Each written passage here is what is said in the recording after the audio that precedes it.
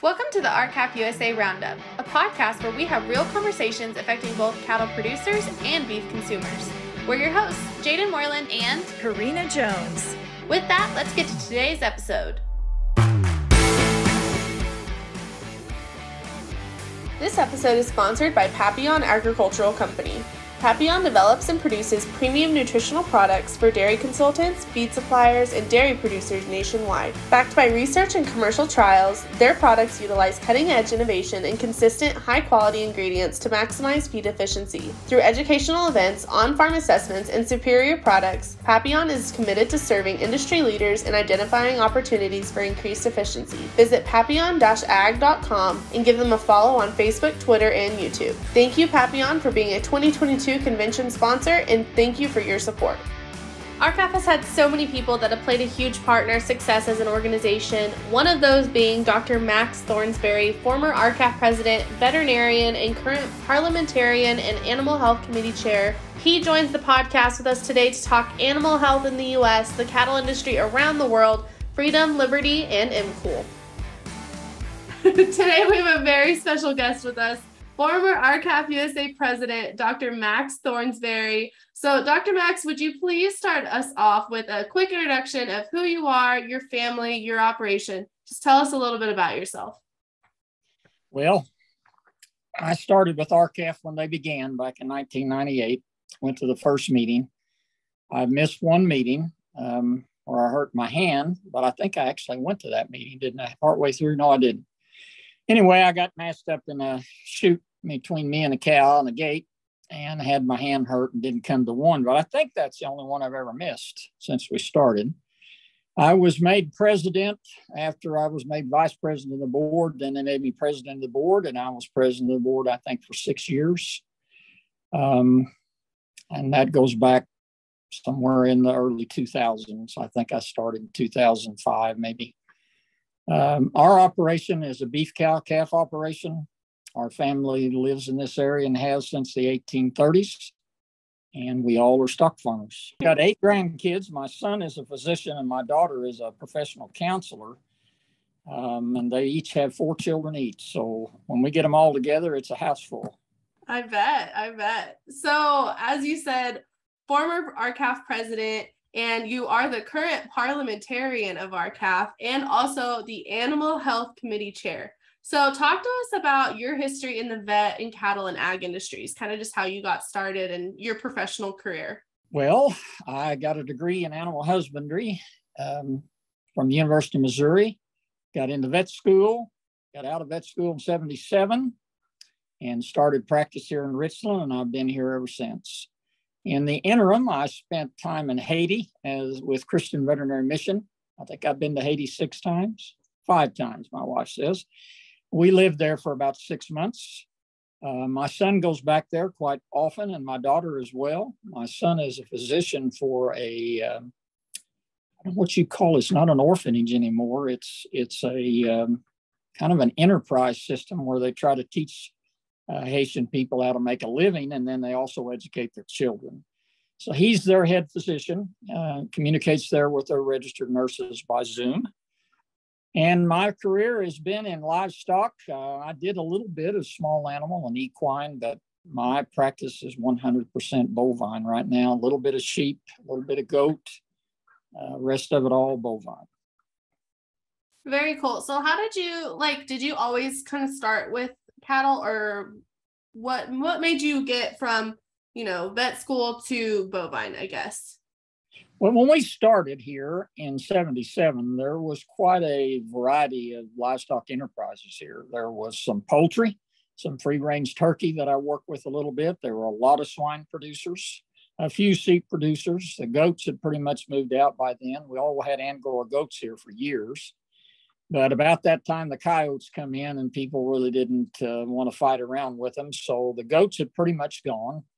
And the rest of it was bovine. By 1985, the full integration of the poultry industry and the full integration of the swine industry. I had no poultry clients. I had no swine clients. And so the only other alternative was to move 100% bovine.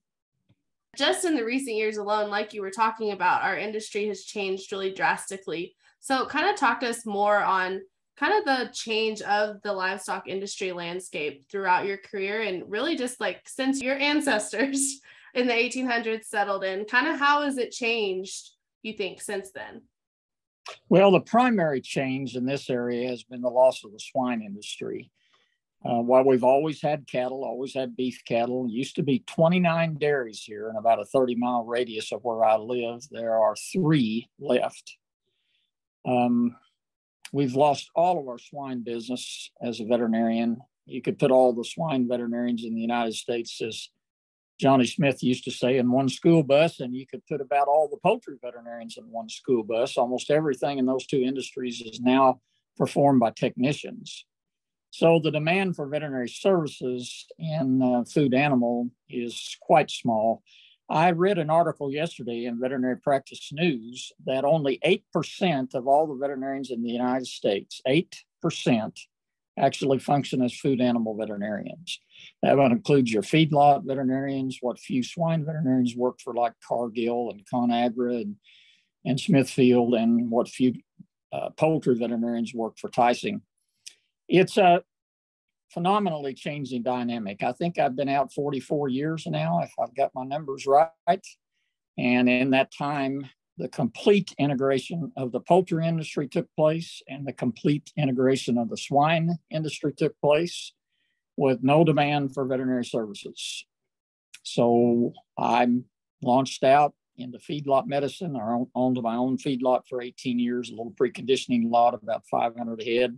Turned it every 60 days, so quite a few head for a year, but for our country, about standard size, and began to do a lot of bovine reproductive work, artificial insemination, semen testing for bulls, pregnancy testing cows, and general herd health work. The last few years, I have been working as a consulting veterinarian for a company in Minnesota that makes calf and lamb and foal milk replacement. Gotcha. Very interesting. Yeah, I know that fact about only 8% of vets are food production veterinarians is very interesting, because I know in our area of West Texas, there's like one vet. I mean, there's more than one vet, but like in our surrounding counties, there's one. And I feel like that used to just be, I mean, each town used to have a vet. And there's, I think that says something about the cattle industry and our rural economies of there's no motivation for people to come back to those towns necessarily. And so I found that fact really interesting, the 8%. It is, and that's a very recent figure from a very good source. I didn't realize that it had diminished that much. And the primary reason for that is economics. If there's no hog work to do in the country, your bovine work is pretty seasonal. It's real busy in the spring, real busy in the fall. What do you do in the summer? What do you do in the winter? It has become a changing economic dynamic in agriculture, and a big part of that because of the integration of the livestock industry. About 80% of my practice was swine, 80 to 85 when I got out of veterinary school. And within 7 or 8 years, I had no swine clients. That's how fast this integration can occur.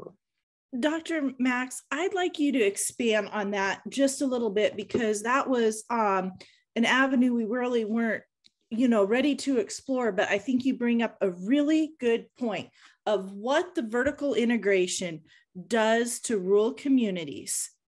So are you saying that basically when an industry vertically integrates, what I see here in central Nebraska, with vertically integrated, cattle feedlots that have their own backgrounders, those kind of things, is they don't need the community vets to go to those backgrounding lots.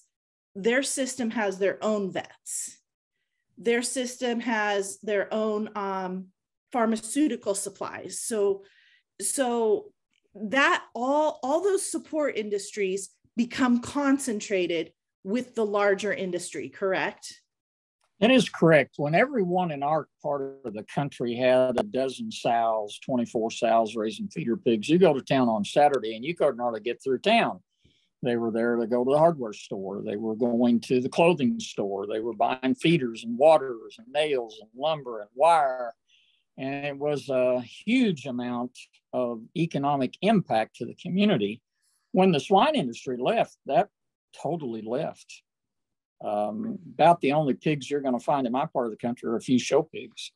So the economic impact, you don't sell tractors, you don't sell trailers, you don't sell feed, you don't sell hardware, you don't sell lumber, and it has had a dramatic impact on our rural towns. We are a typical rural country town, about 1,800 people. My wife sits on the Rural Development Corporation here. I've done everything they can to promote our town, put in street lights, but the economy can't just depend on retired people going to town and buying groceries. It has to be a vibrant economy. And when we lose the livestock production in our area, we lose that vibrant economy. I recently heard your presentation that you gave to the Independent Cattlemen of Missouri. It was excellent. It made me, it just made me think a lot. You said something really profound. They don't need to own the land. They already own the market. Can you expand on that, please? Yes, I'd be glad to. In the swine and poultry industry, it is fully integrated, meaning they own everything. They own the animals, they own everything. The only thing they don't own is the farmer may own the building. The company may actually even own the building. The farmer may put up the building, but he doesn't own the stock that goes in that building. He doesn't buy the feed locally. He doesn't buy any veterinary supplies. He doesn't need a local veterinarian, like you mentioned with integrated corporate feed yards. Most all that work now is done by veterinary technicians, and you will have a veterinarian at a home office somewhere, and he'll send them out a list of things he wants done, and the technicians go and do it.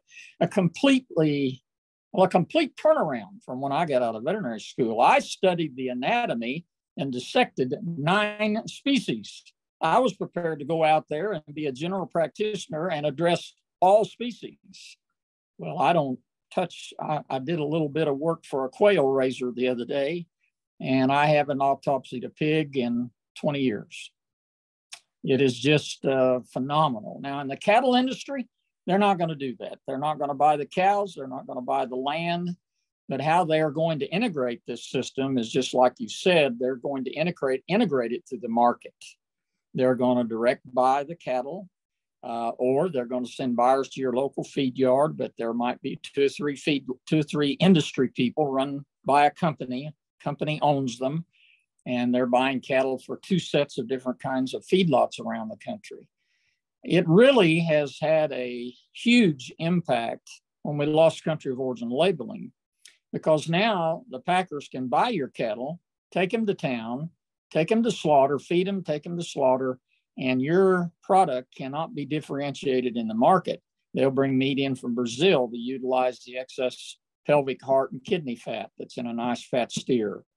You get no impact whatsoever from having the best animal control, having the best animal welfare, having the best pharmaceutical industry, having the best safety record in the world. You can verify that by going to the FDA. There was not, in my knowledge, there was not one case of a residue in a beef animal in the United States last year. There were a few dairy cows that were sent to town before their mastitis tubes had finished cleaning out, but it was very, very, very low. Just a very few, no beef whatsoever. So you couldn't ask for a better food safety record than we have in the United States, but yet my steers, when they're fattened out, go in a package, just like Brazil's or Paraguay's or Uruguay's or Argentina's. All that meat just gets pooled together once it's taken out of the package, and just it all says USDA inspected. And nobody has the slightest idea where it came from. You are one of our industry experts within RCAF that we lean on to give us that view of globally what is going on in the cattle industry, because you and your wife Brenda have traveled the globe more extensively than anybody else in RCAF. So talk to us about, in your travels, what have you seen in terms of cattle industry trends, health in other countries, and even what you see in the grocery store or at restaurants when you are traveling globally? Don't get me started. I can tell you this, that we're about the only place, Canada, Mexico, and the United States, North America is about the only place left that's not foot and mouth infected. And we don't think much about that because the USDA is letting Brazil and Uruguay and Paraguay and parts of Argentina export meat into our country because they say they live in a region of that country where they don't have foot and mouth. We had that happen with a country in Paso Fina, I think, from Africa that had the right to export meat. Suddenly they had foot and mouth and it was all shut off. And then okay, no problem. It's hard to comprehend what the level of our animal health and food safety and animal welfare is versus the rest of the world. I found it to be very adequate in Japan. I found it to be really adequate in South Korea. I found it to be adequate in Europe. But everywhere else I've been, people would be appalled at the differences. Now, I don't mean to be running down our fellow cattle producers in Uruguay and Paraguay. There are some really good producers down there, but they were using medications that had never been allowed in the United States. They were injecting animals with testosterone, which we used to do here, maybe to soup up a Gomer bull, something in that respect. We can't do that without prescriptions now. There are just lots of things. DDT is still used in some countries. When I was there in 2005, I watched them spray DDT and molasses onto a big piece of burlap to try to attract flies to that to kill them. They weren't spraying it on the animal, but they were still utilizing it. Things of that nature. There are extremely good quality cattle in South and Central America. I'm talking about genetics that are through the roof. And one thing that is happening is our semen companies are sending them our best Angus and Hereford and Shorthorn semen for $3 a straw, while we've got to pay $12, $15, $25 a straw for it. They're starting in certain places to get these F1 crosses that are half Angus, half Hereford, half Shorthorn, and half Bremer. And they're going to start competing for quality a lot quicker than I think our industry is really prepared for. You know, I don't care about that. They can raise the best cattle. I saw the finest genetic red Bremers, white Bremers, gray Bremers, I guess I've ever seen in the world. I don't care. I'm glad they're doing that. Everybody I met in those countries had a PhD or a master's degree from one of our land grant universities, University of Iowa, University of Illinois, University of Missouri, or I mean not Iowa, but Iowa State. All of them had a degree. They were sent there free by their own government. I send my kid to college and it's going to be a $50,000 to $100,000 bill. There are lots of things that are not equitable. University of Missouri has a co-relationship with University in Brazil.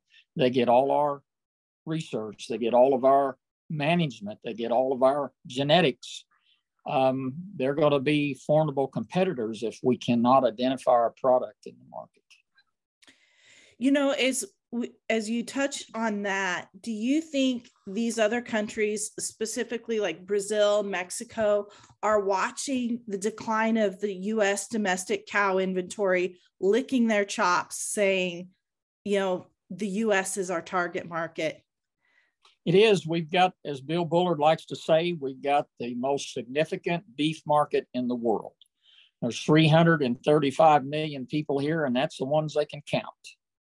And no place else in the world do you have the demand. Now, I'm not saying our per capita intake. The Uruguayans and Argentinians eat a lot more beef per person per year, double the amount, but there's not as many people. Uruguay is not any bigger than the state of Iowa, and they have less people than the state of Iowa. So we think in terms of these countries, we have our mind's eye view. They're like ours. They're like ours. They're not like ours. They're much smaller, have much lower populations. They're raising a whole lot more meat than they can consume themselves. In most of the countries I went to, I dealt with pretty wealthy livestock producers, people whose kids went to the University of Missouri, went to Illinois, went to Iowa State, Purdue, the best universities we have in the United States for agriculture. They were all pretty wealthy people. They had a lot of land. They had a lot of cattle. In those same countries, there are people living in a cardboard shack. Thousands and thousands of them. I saw places in Honduras where people lived in a shack and didn't even have a door, had a sheet hung over their door. The poverty in these countries is astronomical. And instead of taking the product they're producing and feeding their own people, they're exporting it to us. Even though it may not bring the same price that our beef would bring, it dilutes our market. It increases our supply. And Bill has proven that we are very supply sensitive. Why don't they take care of their own people before they export their beef and their food to the United States? Because they need foreign exchange. Everyone there has a telephone, a mobile phone, but they need foreign exchange. And the way they get foreign exchange, the way they build wealth, is they send their product, which they should be retaining in their own country to feed their own people, to our country to participate in our market. So what do you and Brenda see when you travel abroad in terms of labeling of beef? That's quite interesting. Every place that I have gone, the meat is labeled. Whether it was Vancouver in Canada, whether it was Tokyo in Japan. In Japan, they are adamant about labeling their meat. They will even in the meat case have a little iPad there where you can touch it, and the farmer and his wife and his kids will come on and they'll take them a tour of their farm. That's how adamant they are about their labeling. Even meat is labeled in Costa Rica. Meat is labeled in Honduras.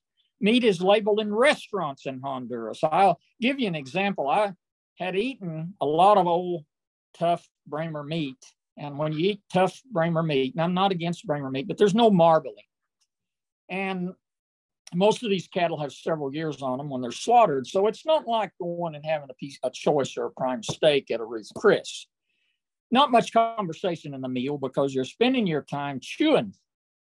So I'd chewed that old meat for 2 weeks, and there was a typical restaurant there. I think it was an Applebee's. And so I said, well, I looked it all up on the internet, and it said carne importe, which means imported meat. I said, there we go. We'll go there. We'll go there. We'll order ribeye. We saw into it, and it was just as tough. I called the waiter over. I said, your ad said this was carne importe. Yeah, he says it's from Australia. So even the meat in the restaurants is labeled. It's all of these countries have labeling, and some of them adamant about it. I don't know that we're not the only place left in the world that doesn't get to label our meat. Our lamb is labeled. I think our goat is labeled. Our fruit is labeled. This shirt's got a label on it. This iPhone has even got a deal in it when you hit it and will tell you exactly where it was made. It is the most unfair thing we have ever encountered in the market, that we cannot identify our own product in our own country. That's crazy to me that these like third world countries have labeling on their products, and yet our country claims it costs too much. Like, I don't understand that correlation. I didn't know that they had them even labeled in the restaurants. That's crazy. It's not about the cost of labeling. You think in this modern computer age of iPhones and iPads and everything, even the lines those cattle go on have got eyes in there, little infrared eyes, count them, look at their numbers, check their rib eyes, everything else. You think in this age that it'd be too hard to keep track of the meat to label? It has nothing to do with that. It has to do with the fact you can take Brazilian meat and pay half the much for it, mix it in with our hamburger and charge the same price. That's what it's all about. So in terms of declining market share, vertical integration, return of the consumer dollar, or more return of the consumer dollar back to the cattle producer, do you believe that mandatory country of origin labeling is the answer to all of those problems? Is it the complete answer? Probably not. But I think it's a major answer. And I think we have a time in history we can look back to and prove that's exactly the impact. When we shut off importing cattle and meat from Canada because of BSE back in 2003 and 4, first time we ever saw cattle go to $1 a pound. Bill called me up in the middle of the spring and said, come to Minneapolis, I need you to be there tomorrow. And I said, oh my goodness. And this was after 9/11, and when you bought a ticket in one day, man, they strip searched me. I mean, they thought I was a terrorist. And so I got there and we had a meeting with the Department of Agriculture. and the Secretary of Agriculture and the President of the NCBA all sitting at a table. Big meeting, held it on campus at St. Paul. And the Secretary of Agriculture is the same one we got now, got up in front of that crowd of producers and said, beef is too expensive and the price needs to come down. And the president of the NCBA sitting there nodding his head, yep, that's right, it's too high. It's too high. It was $1 a pound. We were getting $1.05, $1.06 for fat steers. This is an industry that is broken. It is literally broken. We have the best meat. We have the best quality meat. We have the safest meat. We have the best record. No beef cattle with any residue in them last year with the FDA. None. None. Unbelievable record. And yet you're bringing product in from countries where an inspector goes down there maybe once a month and looks things over. It's unfair. And it's all because we have decided to be part of the WTO. I listened to Bill's podcast from yesterday, and he explains it in significant detail. He tells you all the specifics. He's the numbers person. As Brenda wrote a poem, there was a new sheriff in town when Bill Bullard come on board because he had facts and figures and graphs to back up everything. And I'm not that kind of person. I don't retain all that, but I can tell you that we are importing meat from countries that people would not even recognize the name of. Nondescript little podunk countries out there in the middle of nowhere, and they have as much say-so as the World Trade Organization as we do, a country of 335 million people. It is an unfair circumstance. As Bill explained in his video, the WTO has lost some of its significance, but we're still bound by what our Congress did back about 2011, 2012, 2014, when they repealed country of origin labeling. The WTO said they were going to fine us $30 million if we didn't get rid of mandatory country of origin labeling. That'd have been $1 a cow to get $2 a pound or better for our livestock. I'd have paid that dollar and a New York minute, and so would have anyone else. But instead of addressing it, pulling out of the WTO and saying, what right do you have to tell us what to do in our own country? They caved, and they overwhelmingly voted to get rid and appeal mandatory of country of origin label. They just appealed it on beef and pork. Repealed. What I say, appeal? I don't mean appeal, I mean repeal. I'd like to appeal it, I can tell you that. But we still have it on lamb. We still have it on fruit. We still have it on clothes. Why just pork? Why just beef? Because that's where the money is. So when it comes to these imports of beef and live cattle, do you think that there is also a greater threat looming in terms of biosecurity to our domestic cow herd? You know, every time foot and mouth disease has entered another country, it's entered on pork. The last time it came here, it came on an Argentinian cruise ship in 1929. They killed 40,000 head of livestock before they got it contained. I'm not terribly concerned about it from the beef standpoint, but from the swine standpoint, it always enters country with raw pork. It entered Japan, it entered South Korea, it entered Great Britain. Yeah, it's a potential risk, but it's going to be devastating because of how the government is going to respond to it. Foot and mouth is a devastating disease for swine. It's an aggravating condition for cattle. And if we do get it, and we get it in several locations, I think you'll find the USDA is just going to go to vaccinating for it. And we're just going to be another foot and mouth infected country. I'm not overly concerned about it, considering, but we used to only bring meat in from countries that had foot and mouth that had been partially cooked to kill the virus. Now we bring raw meat in. So does the potential exist? Absolutely. Do you think that placing the foot and mouth disease vaccine bank in the heart of cattle country poses a serious concern? Well, they're putting vaccine banks all over the country. They're putting one in Denver. They're wanting to start making vaccine at Texas A&M, right outside of Texas A&M. I think that the USDA has finally come to the conclusion that their real only hope of containing foot and mouth in this country. And I think to really get right down to it, I think they want us to be just like everybody else. You understand me? Now, you might think that's a conspiracy theory, but I think they've made that decision. I attend all these meetings. If it's one little spot where it shows up, they're going to do what they normally do, kill everything, no cattle raised there for a certain period of time, so on and so forth, and isolate it. But if it crops up 10 places around the country, we're just going to start vaccinating like the rest of the world. They've already made that decision. We know that the USDA is leaning more towards or getting ready to kind of launch back into mandatory RFID issuance. Do you think mandatory RFID is the silver bullet against fighting a foot and mouth disease outbreak, especially when we have so many live cattle coming in from the South that there's no way to even prove what country those cattle really came from the South? That's a good point you're making. When I was in Central America for RCAF in 2005, I was in Nicaragua.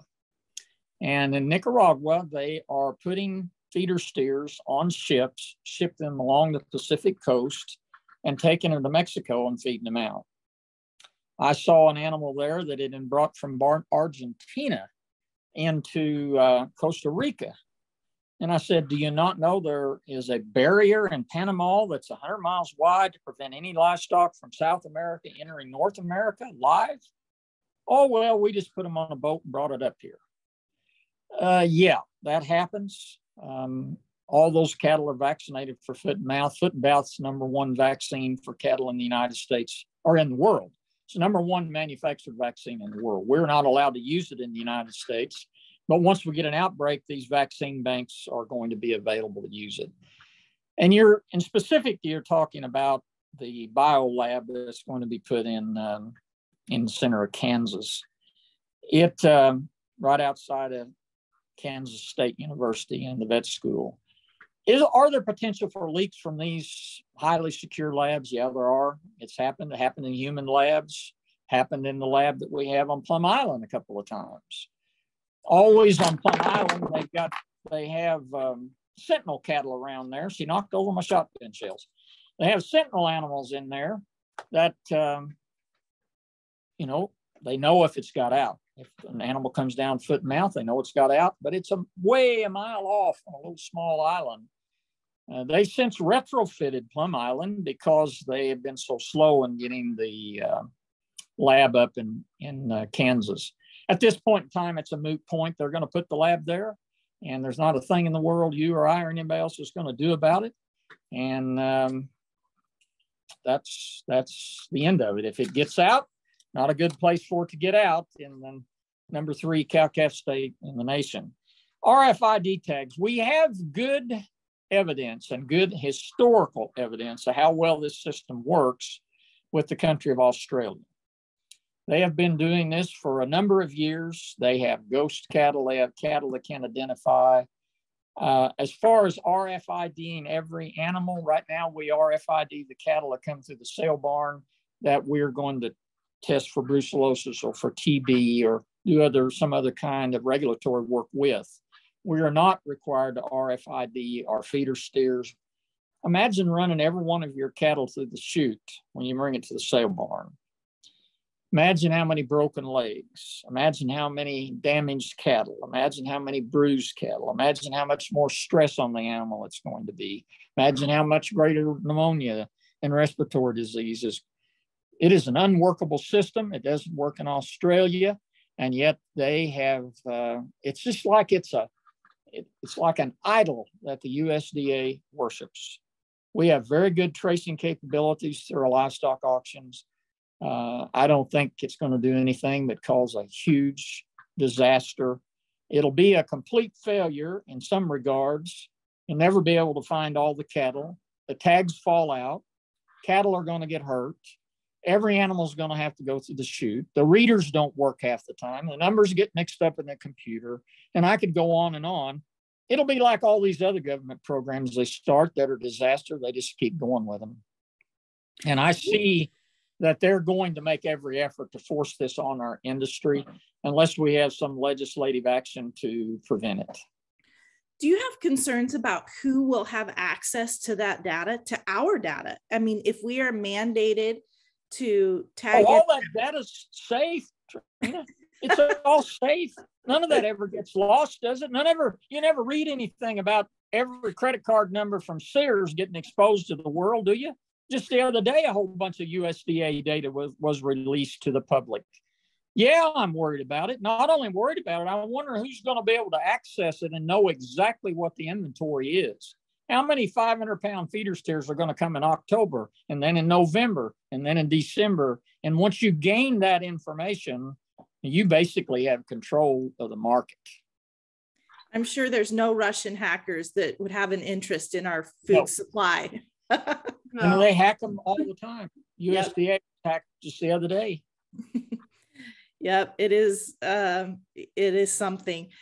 So if we don't see some pretty immediate reforms within this cattle industry to address this cattle industry crisis, what do you see being the future of the cattle industry and, more importantly, rural America?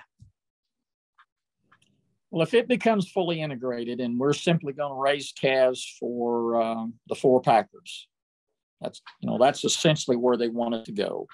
They want to fully integrate the market. They don't want to own the cows, but they only want you to be able to sell them to them. They may do it through animal welfare requirements. They've already done that in trucking.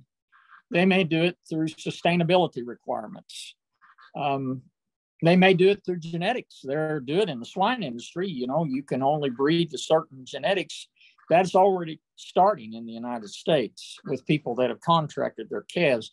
You have to be half this or 3/4 that, or you must use this kind of bull, this genetics. These F1 crosses have got to be this. You're going to lose full capability of making your own management decisions. You won't need an ag degree. All you're going to need to do is just ask them what they want you to do. And it's already started. The question is, what can we do to stop it? What can we do to gain control of our own livelihood? And I believe that to be mandatory country of origin labeling. If the packing industry can not mix your beef in with beef from Uruguay and Paraguay and Argentina and Brazil and Timbuktu, Africa, you got a chance. If they can, just a matter of time. Yeah, and I think that segues us into our next question of, for those listeners who have not had a chance to look at all of our archive videos on YouTube from our recent convention and who didn't get to come to convention, Dr. Max, you always give a prayer breakfast. And this year you gave one on liberty, and it was super powerful. And so tell us what freedom and liberty means in this country and why it is so important to our cattle industry. Liberty is defined as the ability to make your own decisions for your own life without interference. That's what liberty is. We've lost liberty in this country, well, in practically every area of life, including education, including the medical field. And what they're going to do, if they mandatorily, if they make RFID tags mandatory for every individual head of livestock, then your liberty is gone. If they make you inseminate and use a certain line of genetics before they'll buy your feeder cattle, your liberty is gone. If you have no access to the market because there is no market, your liberty is gone. A lot of us talk about swine producers that are raising swine for a company as really a modern form of sharecropping. That was a disaster in the South when they started it after the Civil War. It's a disaster today, no matter what it is, where you have no control of your own life and your own freedom. Yep, that was perfectly put. So I guess, is there anything else you'd like to add before we do any final comments or questions? Well, the question is, what do we do to help ourselves? If you sit back like the producers that raised hogs did in the 70s and 80s and just let the system suck you up, you're not being an activist. You're being a pacifist. You're just waiting for it to happen. And in order not to be a pacifist about this, you've got to be active. And it's not just calling representatives and senators, but that is a part of it. Part of it is understanding that consumers are on our side. I heard a gentleman give a speech the other day that said the consumers are our greatest enemy because they're going to ask us to do this. No, they're not. They are our greatest asset. They are our greatest ally. They're looking for safe, quality meat. It's these integrators that are going to force you into doing things that you don't want to do, like breed to certain genetics, have a certain kind of F1 cross as a cow, only market livestock to them, only administer these medications or these vaccines. You're going to lose all control of your own management, and you're going to basically become a sharecropper for the packers. So what do? You become an activist. You do what the industry is trying to do to make the changes to get mandatory country of origin labeling reinstated. Without it, it's a matter of time before they integrate this system where we lose all control. Right now, only about 8%, 10%, not even that, of cattle, fat cattle, are marketed on an open bid system where they come to the feed yard and offer to give you this much for your cattle, for your pen of cattle. And that's all we have running the market now. 8 or 10% of the cattle being sold fat are the market. Well, how are you going to have a market when everything else is integrated into the system, is forward contracted or is owned by the packer themselves? You have no idea of how many cattle are being sold. You don't know what their weight is. You don't know what their sex is. You don't know what their grade is. You have no idea because it's not put in the system. You don't know what your cattle are worth. And that's the beginning. That's the harbinger of what is happening in our industry today. So to close this out, Dr. Max, we always ask one question at the end of our podcast. What is your favorite cut of beef and how do you like it prepared? I love a bone-in ribeye, choice or prime, but I eat mostly tenderloin. And the reason why I do that is because they come in such smaller servings. I can buy a 6 or 8 ounce tenderloin, and if I buy a bone-in ribeye, it's going to be 12 or 16 ounces. But I also have a Yeti, and I can stick it in there and bring it home, and we can have it for 2 or 3 other meals. But either one of those cuts are my favorite. Bone-in ribeye from a choice or prime animal, and beef tenderloin from about anything. Those are both super good options. And even a cow tenderloin is good, I can tell you. Yeah, exactly. Thank you so much, Dr. Max, for joining us today and for all the work you put into fighting for the U.S. cattle industry. We are so blessed to be able to raise cattle in the United States, and we will continue to fight for the freedoms and liberties of our industry so we can continue raising the most wholesome, healthiest, highest quality beef in the world. Mandatory country of origin labeling affects cattle producers, consumers, rural America, and really everyone. We need to label our beef, and we need to do it soon. Visit labelourbeef.com to send a message to your congressman to support the American Beef Labeling Act, S2716 in the Senate and HR 7291 in the House. It takes 5 minutes and can help make a huge difference in bringing back profitability to the American cattle industry. Stay in the know and stay involved in the conversation. Follow us at RCAF USA on Facebook, Instagram, LinkedIn, Twitter, and YouTube. Thanks for listening to today's episode of the RCAF USA Roundup. To learn more about RCAF USA, visit our website, www.r-cafusa.com.